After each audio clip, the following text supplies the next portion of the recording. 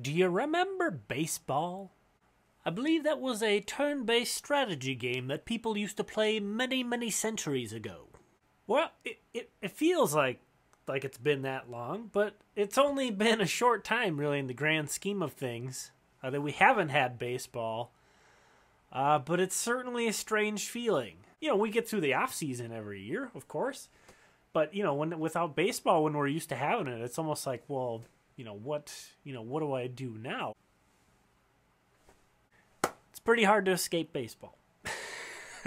For 6, 7 months, it's just there every day. Everybody obviously is being impacted by what's going on in the world, but I think baseball fans have a bit of a unique perspective on this. And even other sports fans, I don't think, can really relate to this as much as a hardcore baseball fan can, because we're used to our thing every day. However, I will say this isn't some sort of a rant on let's bring baseball back. I'm not the guy to make those decisions. And in the grand scheme, baseball's obviously very trivial in terms of what else is going on. I know I'm finding, some things to fill my time. I hope you are as well.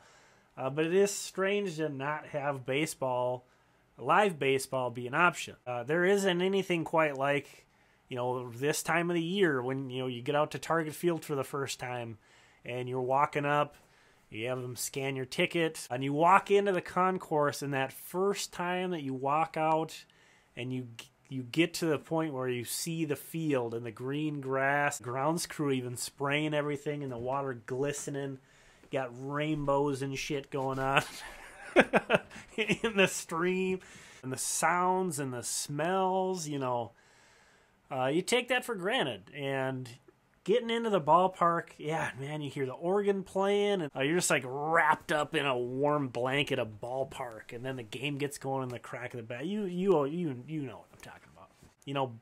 Baseball is an aesthetic. It is. There's a feeling to it. It is tangible, and man, it's I miss it. I miss it.